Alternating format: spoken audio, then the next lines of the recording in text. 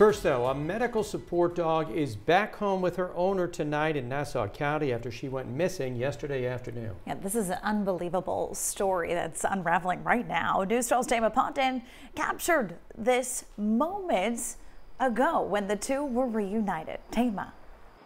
We are here in Farmingdale, and our cameras were the only ones here to see an emotional reunion for a Nassau woman and her beloved medical support dog, Ellie, who'd been missing for more than 24 hours.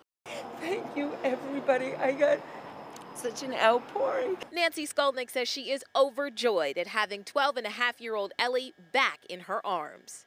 Like, oh my God, anybody heard her? The medical support dog had been missing since yesterday afternoon. Skolnik says this surveillance video from outside her carpet store in Levittown shows what unfolded around 4:30 p.m.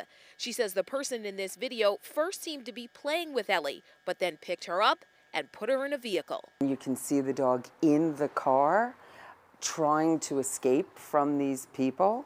And so it's breaking my heart to know that she knows that she was abducted and she's trying to get back to me. Nancy says she did everything she could to find Ellie, even offering a reward for her safe return after hours of phone calls, calling the police, and putting out a desperate plea for Ellie. I just want her back.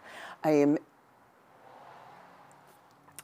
need my dog back. I need her back. Skolnik not only got Ellie back, but is so happy for her happy ending that she had this to say to whoever took her. I'm glad that they realized how special she is to me, and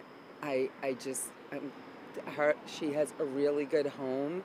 Now, as for whoever took Ellie, well, we reached out to Nassau Police to find out if they're looking for anyone, if any charges are going to be filed.